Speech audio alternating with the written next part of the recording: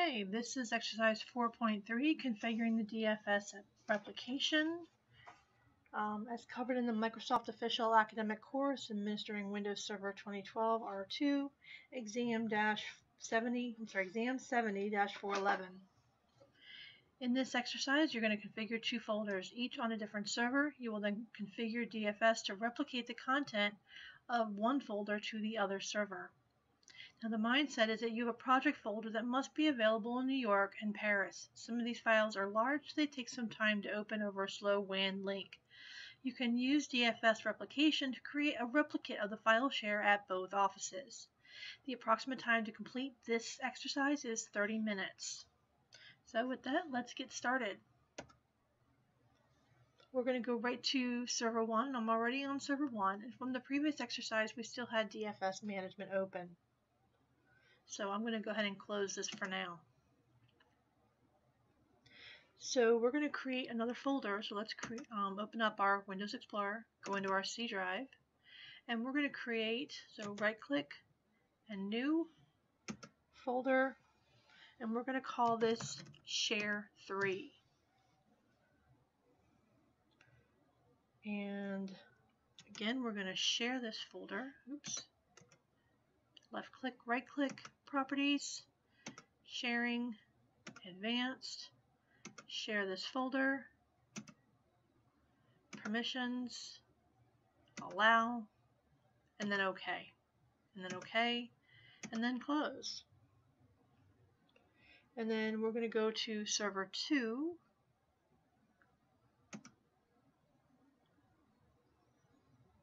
And create a folder called Share 3. So new folder, Share 3. We're going to do the same exact thing. We're going to right click and properties, sharing, advanced, share, permissions, full control allow, and then OK, OK, and close. Now let's flip back over to server 1. We're going to go into the DFS management console. If you don't have it up, that's not a big deal. We're just going to close this. We can go through our server manager, click on Tools, and DFS management. And I'll go ahead and minimize our server manager. And now we want to right-click replication. See if I expand namespace, this is what we did in the last exercise. So now we're going to look at replication and right-click and new replication group.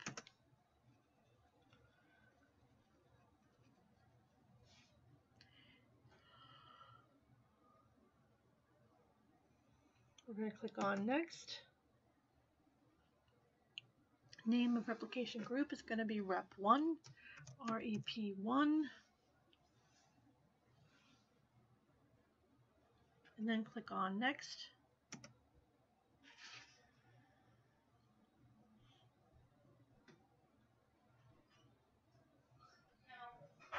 Now we'll go ahead and click on add. And we want to type in server 01.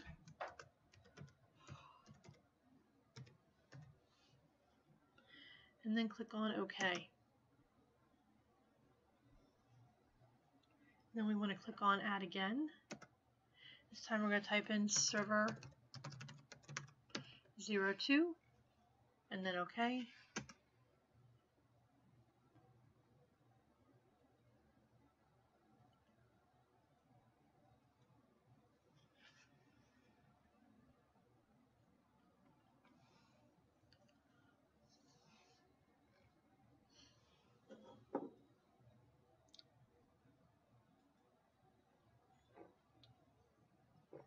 Okay, so now that's set. And if you're following in your lab manual, this is what you're going to take a screenshot of. All right, so here we're going to click on next. In the topology section, we're going to click on next. On the replication group schedule bandwidth, we're going to click on next. Brings us to question 7. If you have limited available bandwidth between two sites, what can you do to make better use of the available bandwidth so that users are not hampered when accessing remote resources?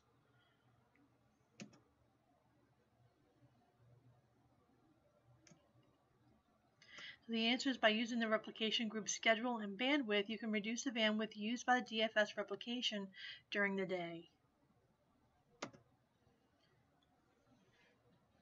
Alright, here we are on the primary member page. We want to select server 01, so I'm just going to click on my drop down arrow, select server 1,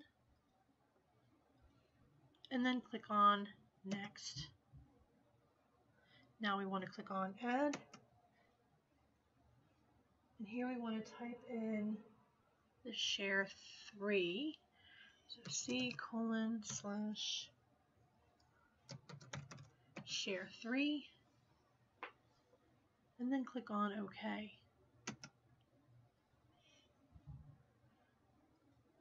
Here we're back on the replicates page. We want to click on next. On the local path of share 3, we want to select on edit,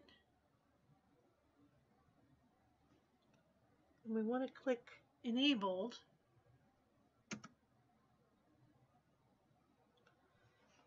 and type C:/share 3.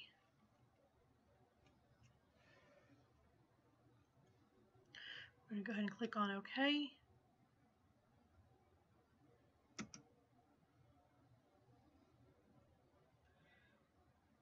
And then now we'll click on next,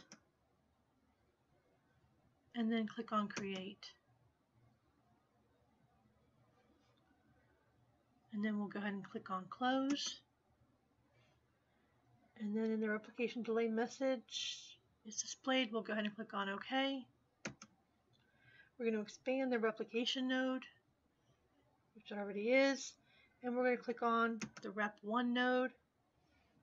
And if you're following along in your lab manual, you're going to do a print screen at this position. Okay, we are still on server 1. We want to open the share 3 folder with the file explorer.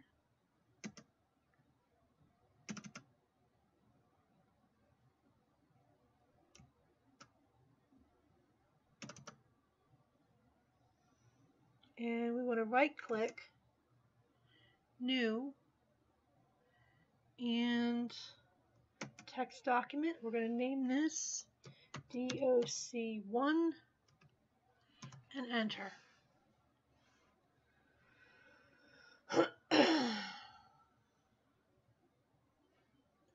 We're going to open up the document and type in your name. I'm just going to put in first, last, name, first, name, last name.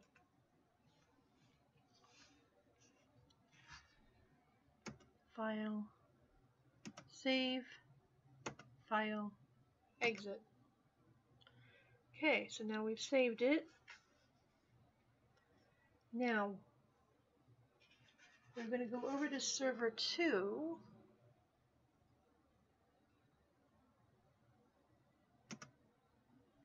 And open up the share 3 folder and verify that the doc1 text file has replicated to server 2. It might take a minute or two to replicate.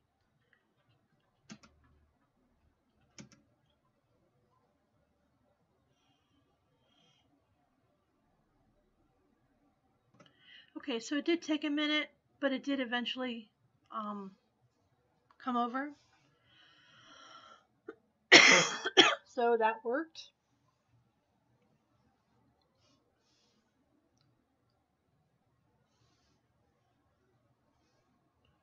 All right, now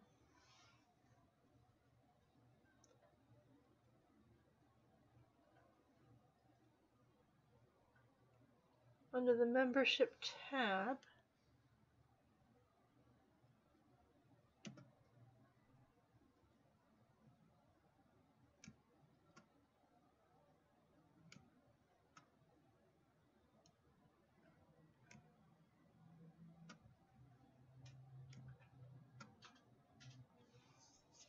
so here we have membership status.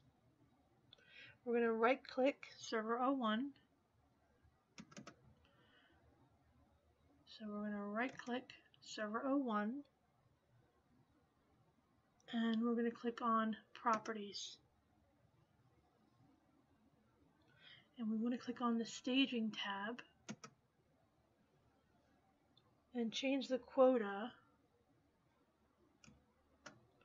to 8192. Click on the Advanced tab.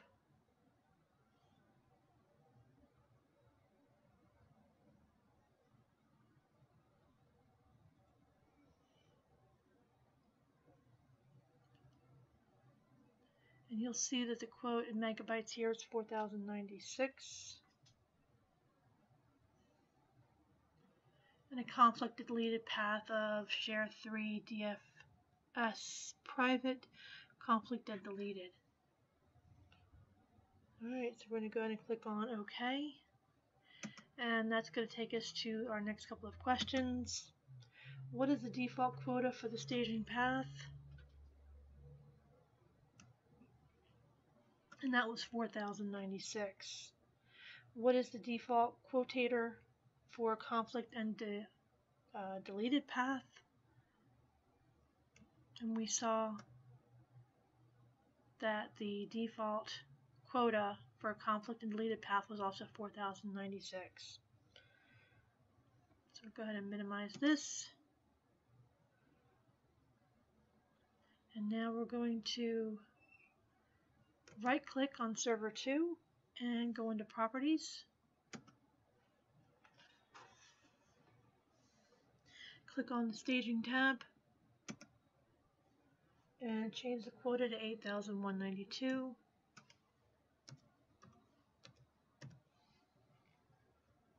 And we're going to click on OK.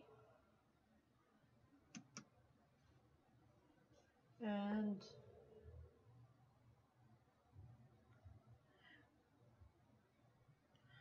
if you're following along the lab manual, this is where you take your next screenshot.